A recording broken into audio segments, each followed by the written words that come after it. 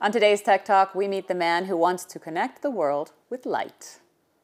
Suat, it's a pleasure to have you on Tech Talk. Thank you so much for being with us. Thank you. Nice to meet you. Okay, we are here at the CERMAT Summit. You are here, obviously, to talk about your technology connecting the world with light.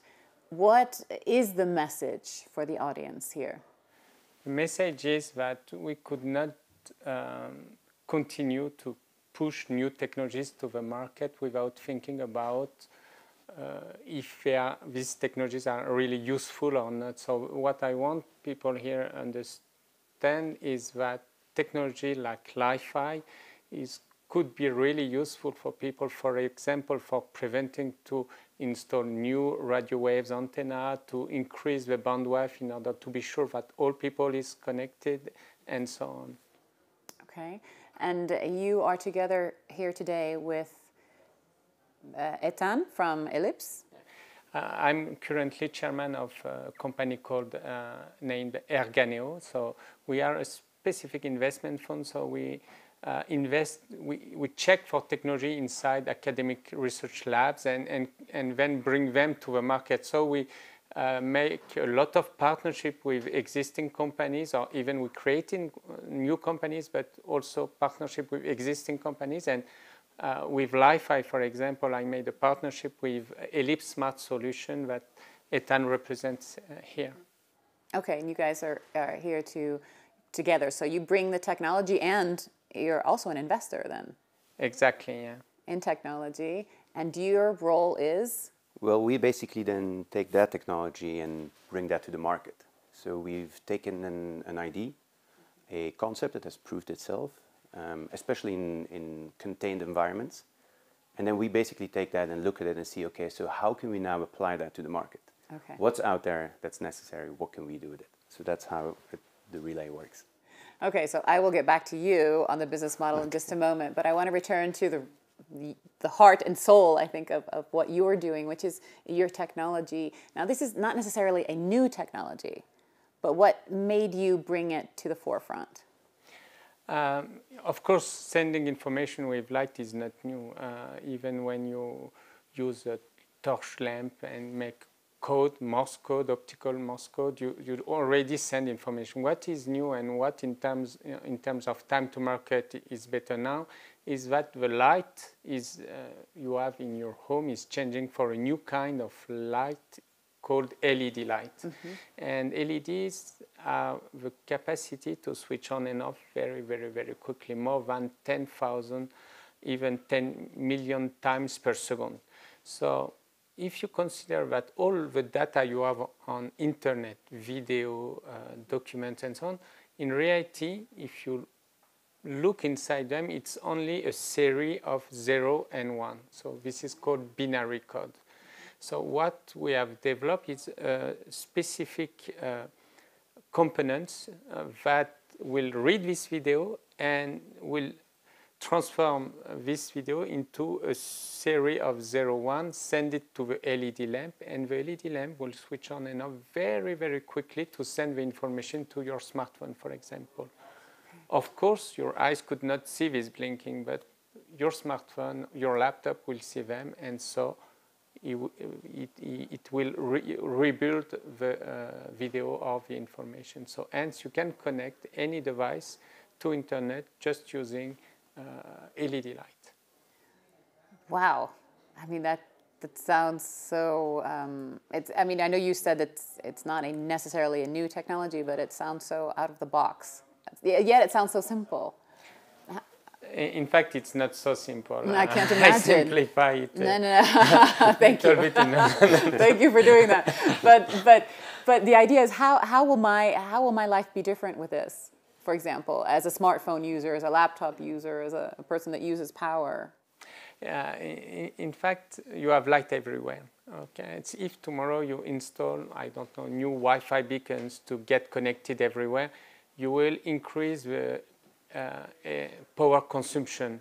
So the idea is to say we have light everywhere. Now light is LEDs, and LEDs have the capacity to send messages. So we will use this network, these existing networks, instead of creating a new one, to communicate, to send information. So as you have light everywhere, of course you will have connection everywhere.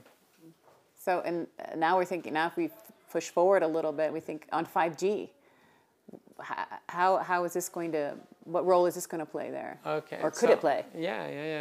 In fact, the main challenge for 5G technologies is that in order to deploy this technology in this city, for example, or in any cities, you need to install 10 times more antennas. And each antennas will consume 10 times more power than 4G, for example. Just imagine the growth exponential of energy consumption, and also, and to install 10 times more antenna will be difficult because people start to be a little bit afraid about Yes, all I mean, in these Switzerland, antennas. there's been a big discussion about this. Exactly, yeah. So I met the 5G standardization group, and I said, why you want to install 10 times more antennas? You have light everywhere. Just use this light as a way to send 5G communication. They say yes. So we work together since 4 years. Who are you working with? 5G PPP, European 5G PPP Standardization Committee. Okay. So you're working on that level. Are you working with any specific companies already with this? Or? Inside this group, there's a lot of companies working also to develop the standard, the 5G standard. So yes. Of course, Ericsson and so on. So sounds like a logical idea. It sounds like a good one. How does it look when you go into a room and talk to new investors and potential partners? Yeah, how receptive are they? So I think, as you've just said, it sounds logical. It actually really is. It absolutely makes sense. So an investor who understands something that absolutely makes sense and that's most likely the direction a lot of things are moving into, if they also have the, let's say, the appetite to sit through this cycle, because we're really at the very beginning of that innovation cycle. We're really here still talking to early adopters in a lot of cases. An investor who understands that loves it, obviously. Companies that are struggling with connectivity, with limited bandwidth, or maybe even too much radio frequency in environments where that's not desirable. Think about your some industrial plants, hospitals, schools even. Right? Okay. There's a lot of talk about legislation in schools and radio frequency. These companies that kind of sell into these environments, or that are these environments, are now speaking to us to see how can we together create something? How can we together create something that actually helps that industry develop and continue? Which comes back to our Tech for Good discussion, which I know is one of your key motivators. But at the end of the day, investors, they want to make money. They want to save a return on what they're investing. So. Yeah, no, so and that's absolutely fair. So I think what we do is where we come into play, as I said before, is really taking in technology and kind of making that applicable to the market. So we have a couple of solutions and products ready, which we're selling right now. We were here last year, and then we just spoke about an ID, if you want. Here at the summit. Yeah, here at the summit. It was lovely, it was amazing, but it was all to be proven, if you want. We had some proof of concept, we had some demos, but we didn't have really working cases, user cases, and that we have a year down the line. So these things are running, they're generating fees, as you're saying, they're making it more attractive for investors. They're there to show really there is a product service market fit. Our biggest challenge now is to build on that, to increase that. And I mean, this is obviously a long-term investment. Is that also sometimes a challenge, that they're not going to get their return in the short term? Yeah, maybe, but listen, I think we have a couple of technologies that work right away, right? If you look at our services portfolio, we have three big types. As Suat just explained, the possibility of putting information onto light. So as we are showcasing here in the summit, it's very easy for us to put any kind of information onto a LED light. And we created some software, because we do both hardware and software. We created some software which is, the easiest way to look at it is a bit of a hack. It kind of uses your camera of your phone to read that tag, and then basically translates that into some kind of content. Think about anything that you want to make interactive. Museums, theme parks, even your business environment, hotels, anything, that's ready to be deployed, right away. For example, we have used LiFi technology to guide blind people inside the metro, and so. In Paris? Yeah, in Paris, yeah. We make an experiment and it works. What I want to say is that LiFi is a disruptive technology, it's clear. So it will take time, it's capital intensive, and it's risky. But you have investors that could support this because generally the revenues, the profit is high. So the question is, in terms of time to get back the investments. But concerning LiFi, you can create a lot of niche markets. In fact, not like the market we think mass market. Like every people will use its own smartphone to connect to internet using LiFi. I think for this we need to wait 5G, so 2020, 2022, or maybe 2025. So it could be considered as a long term, but not so much.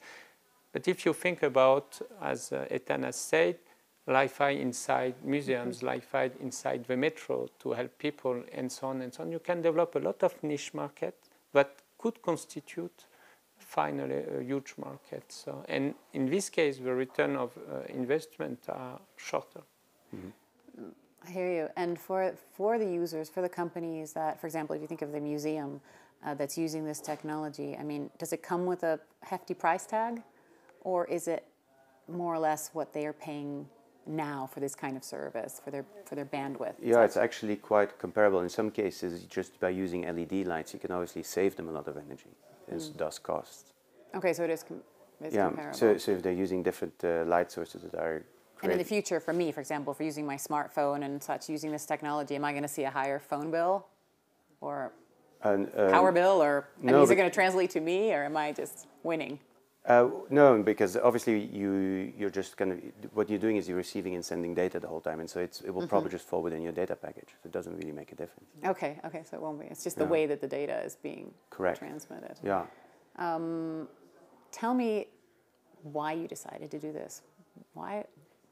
I mean, I realize you're a researcher and such, but why go this route? The story is that I'm using a lot Wi-Fi at home. And once my wife said, okay, I want to stop Wi-Fi at home because I have seen a show TV saying it's dangerous. So she switched off Wi-Fi. I said, no, it's not possible. Yeah.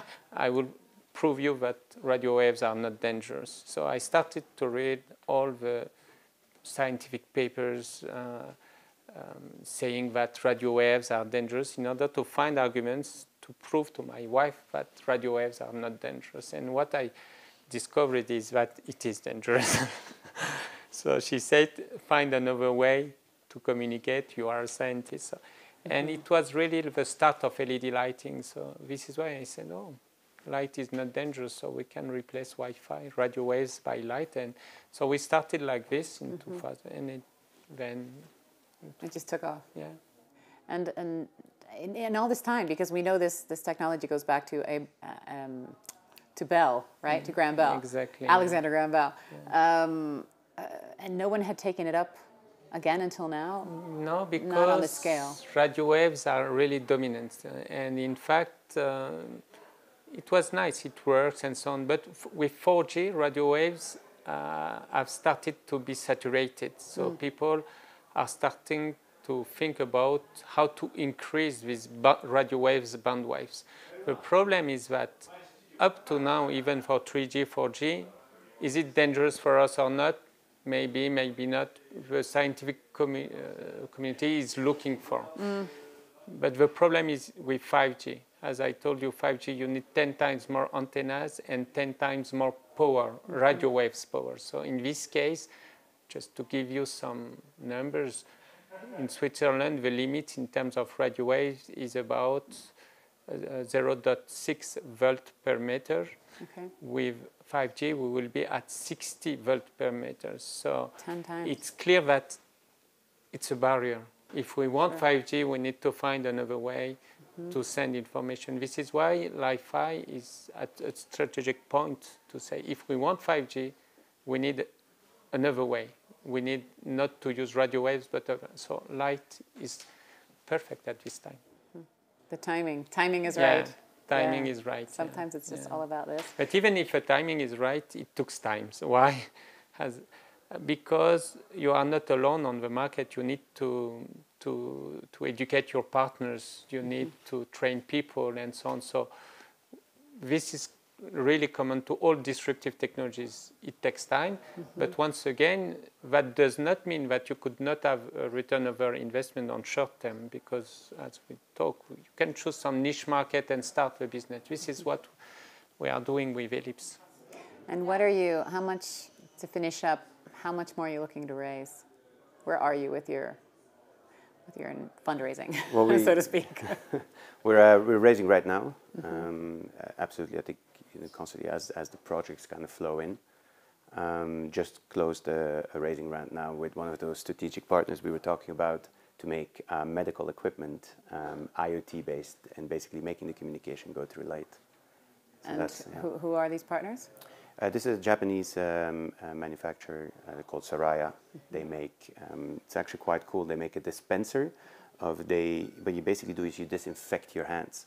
And in hospitals, one of the biggest problems apparently for moving hospital bacteria around, infecting patients, is obviously medical staff not being diligent enough. And so our LiFi technology doesn't only allow us to communicate information back, it also says the quality of the the washing station. So what's there, how much is there, what are the people coming, how long are they washing their hands for, are they doing a good job, all that kind of stuff. And do you find that to finish up that tech for good, when it's technology that really impacts people's lives that we interpret for the better, is that easier to get money for?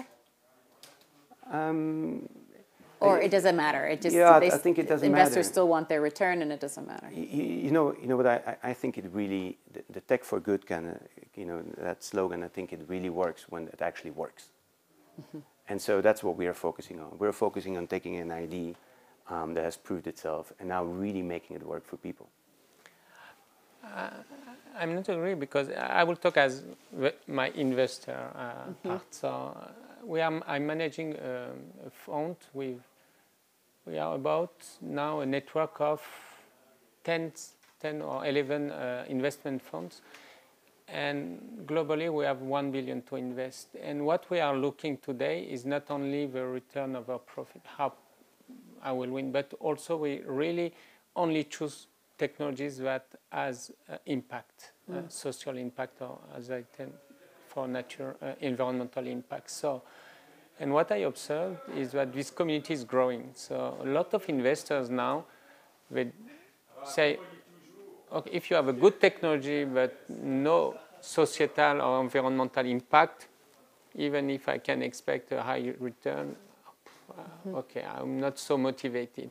But if you can combine both, then I will invest. So I think that it's a trend, and a lot of investors are starting to move from purely investing to investing with impact. Well, thank you so much, both of you, for joining us today and for sharing your story and your insights. Really appreciate it. Thank you. And good luck.